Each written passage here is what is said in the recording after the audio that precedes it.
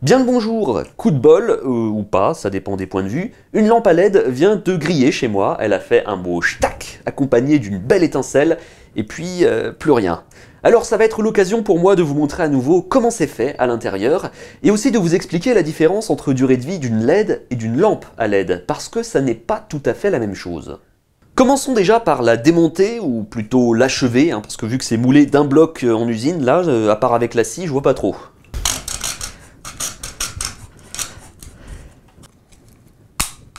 Et voilà.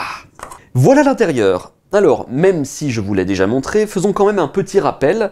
Donc on a monté sur cette platine métallique les LED en surface. L'intérêt de cette pièce, c'est d'aider à la dissipation de la chaleur, parce que même si le rendement d'une LED est nettement meilleur qu'une ampoule à incandescence, ça chauffe quand même un peu, parce que ce sont des LED très puissantes. On note d'ailleurs qu'il y a de la pâte thermique le long de cette pièce en métal, là à l'intérieur, pour faire la jonction entre les deux, pour que cette pièce aussi dissipe la chaleur. Donc quand même, c'est que ça chauffe un peu. Et en dessous, on a tout ce joli petit montage que je vais essayer de vous extraire. Voilà. Son rôle, c'est d'adapter le courant et la tension du secteur pour qu'il convienne au LED. Le circuit exact dépend des fabricants, mais en général, on retrouve quand même les étapes suivantes. Conversion du courant du secteur alternatif en courant continu, et puis passage par un régulateur de courant. En effet, ça je l'ai déjà dit aussi, la tension aux bornes d'une LED est presque fixe, quasiment, c'est pas ça qui compte.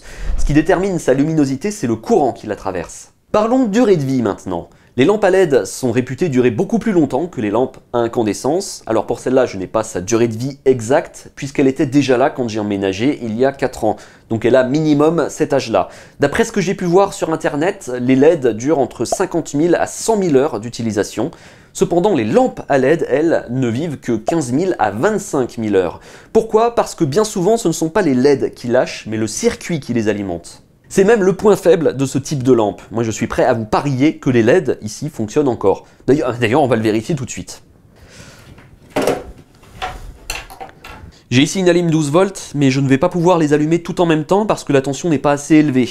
Ce que je vais faire, je vais vous les allumer une par une, je vais vous montrer. Par exemple, celle-là. Hop. Celle-là aussi. Je les ai toutes testées, elles fonctionnent parfaitement. Donc ce ne sont pas les LED qui ont grillé, mais c'est bien donc ce circuit, comme je vous l'ai dit. Dernière chose, peut-on réparer ça? Eh bien hélas, la réponse est non. Vous l'avez vu, les lampes sont moulées d'un seul bloc en usine, donc pour les démonter, il faut les détruire.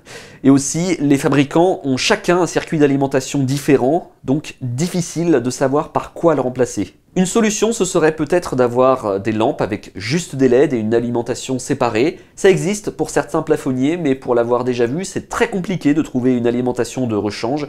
Et n'espérez pas non plus pouvoir la réparer, parce que là aussi, c'est moulé d'un bloc dans du plastique. Le seul conseil que je puisse vous donner, c'est d'éviter les lampes trop bas de gamme, parce que c'est à peu près certain que le fabricant aura rogné sur la qualité de l'alimentation.